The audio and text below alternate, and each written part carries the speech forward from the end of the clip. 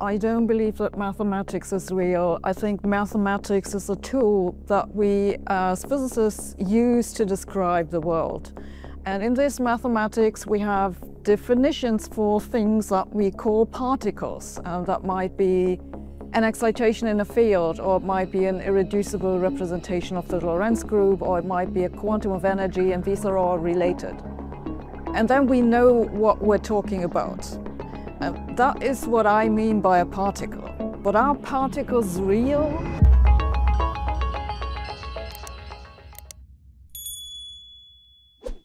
From Democritus to Einstein, we have assumed the world is made of tiny building blocks of matter. But the more we've looked for them, the more they've disappeared. Our best theory now proposes the world is better described by fields that don't have the familiar properties of physical bits, things, or particles. Yet physicists still refer to particles, though few seem to agree on their nature. Some say they approximately exist, and others say that they don't exist at all. Stranger still, there are quasiparticles, phenomena that we can treat as particles and enable us to solve equations, but which we don't know are fundamentally real. And so the opening question is this: are particles real, or just a convenient fiction for doing physics? Something nice and passive there. Hilary, why don't you start us off? Thank you. Thank you. So I imagine, I may be proved wrong, that the other panelists will argue that either particles or fields, possibly information, maybe a combination of them, are behind the nature of the universe.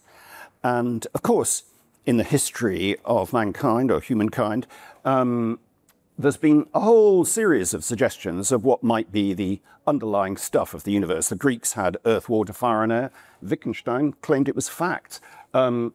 Idealists often argue that it's consciousness.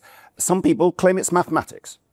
But I'm going to perhaps make myself unpopular on the panel by arguing that all of that is a mistake.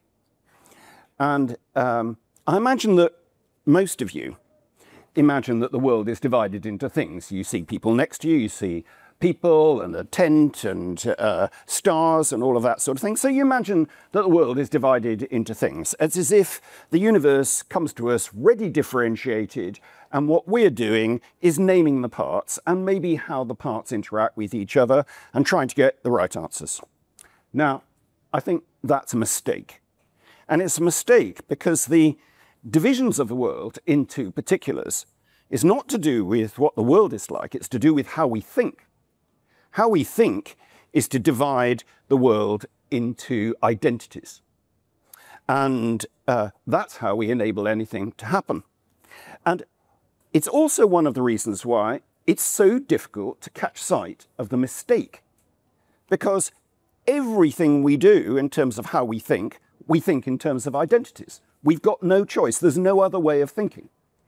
And so when one is pointing to the fact of there being a mistake in thinking of the world like that, it's hard to point to it because every way that we think about it, we're carrying those identities. But there are some clues that give us a clue that there's a problem with this notion of things.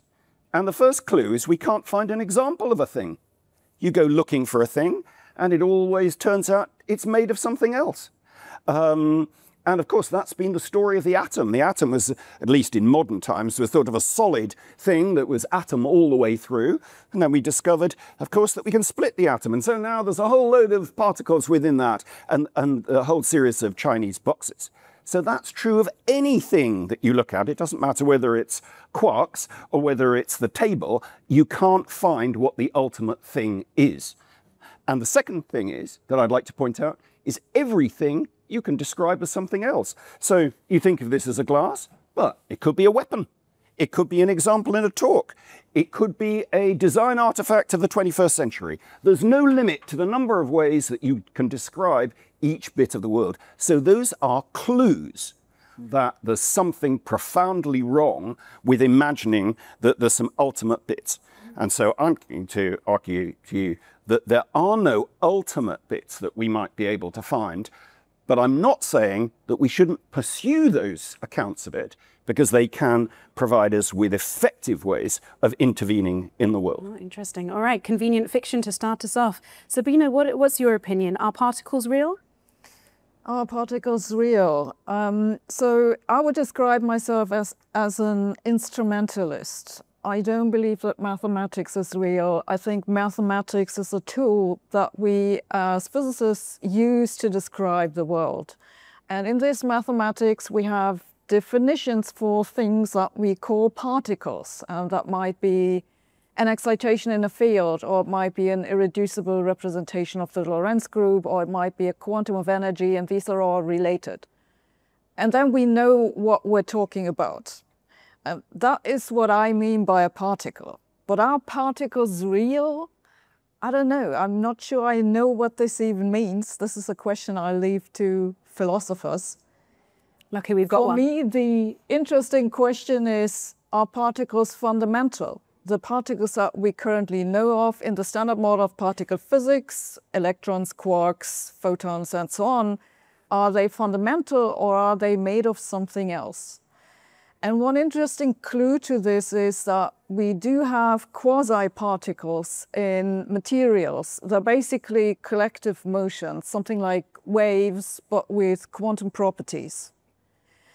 We know that those are made of other things. They're fundamentally made of the constituents of whatever the material is. And of course, that raises the question, are the things that we now call fundamental particles in the standard model also ultimately quasiparticles and made of something else? And there are, of course, quite a bunch of approaches to try and find a more fundamental underpinning of the standard model. String theory is probably the best known ones, but there are some others. And maybe one day we'll find them. I don't know, but I don't think that it's impossible. Interesting. Okay. Well, Sabine said we need a philosopher, to help us unpack that. So, Tim, what do you reckon of this? Okay. So, for once, I actually have prepared 2 minutes. Thank you. 5 points. I hope there was. I mean, I'm just putting out the first 4. I hope there's no dispute about them. If there is, we need to find that out quickly. So, point 1. We'll never know beyond all possible doubt what the world is fundamentally made of. Why? This is empirical science. Empirical science doesn't run on absolute proof.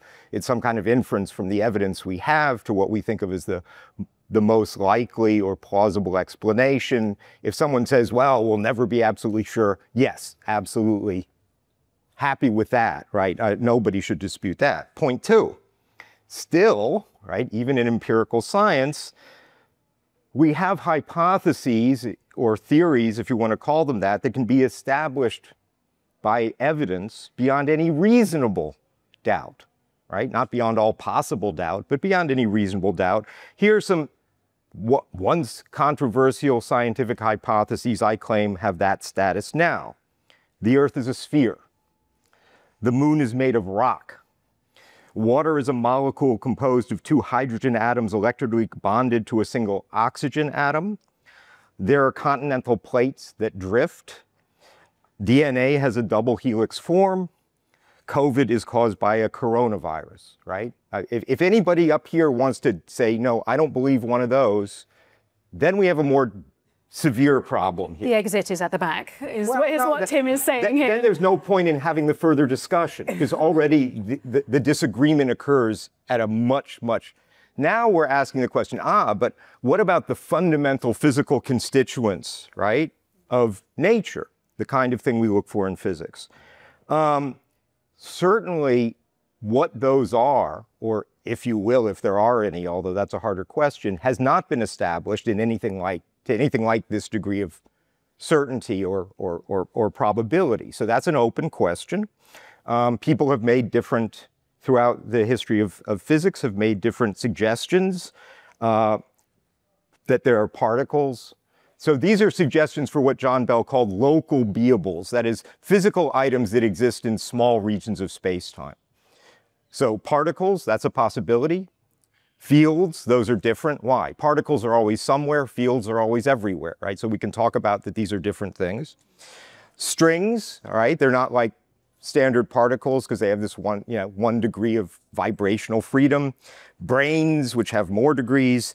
Things called flashes, which I could talk about, but are punctate in space and time. These are all proposals that have been made, and arguments have been made in their favor, and theories have been developed that postulate these things. Tim, yeah. I'm afraid we're out of the 2 minutes.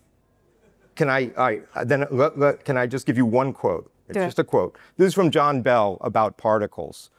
He was talking about the standard two-slit experiment we all know. He says, is it not clear from the smallness of the scintillation on the screen that we have to do with a particle? And is it not clear from the diffraction and interference patterns that the motion of the particle is directed by a wave? This was motivating a certain theory we can talk about later. This is the kind of consideration I think we should be talking about. Thank you so much. I mean, okay, so you all have very different opinions, it seems. To continue watching this video, click the link in the top left or in the description below.